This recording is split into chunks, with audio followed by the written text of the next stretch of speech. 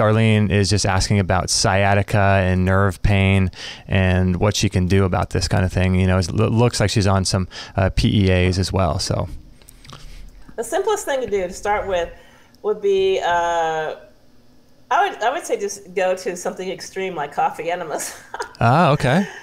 So it turns out that the colon crosses the back just about the same place where this pain takes off.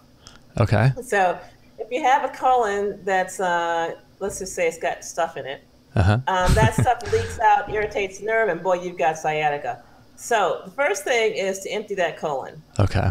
Next thing to do after you've emptied your colon, or while you're emptying your colon, is to eat high collagen material. Now let's just say you're sure you know it's sciatica. It's just the nerve. There's nothing else going on. There's not a bulging disc. It's just the nerve. Okay. If it's just the nerve, eat some pig brain or cow brain. You'll fix that nerve up, boom, like that in less than a week.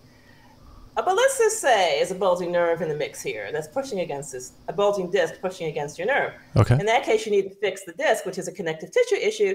And that would be, you know, if you like to buy supplements, sounds like you do, then buy gelatin and drink 1/4 cup per day. So take the powder, 1/4 cup, put it in water.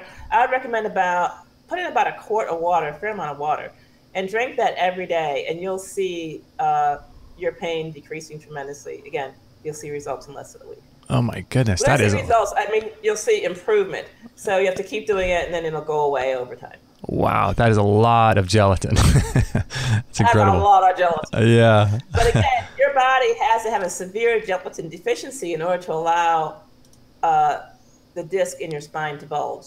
So that's basically, yeah. Your body might not choose to fix the bulging disc first. There might be other deficiencies of gelatin throughout your body that are more serious. For example, you might have, you know, not only sags and wrinkles in your skin, but wrinkles in your internal organs where the structures, which is gelatin, that support and hold your organs in place are also deteriorating. Your body's going to want to fix those too. Ah, interesting. Yeah. So it's a cascade here.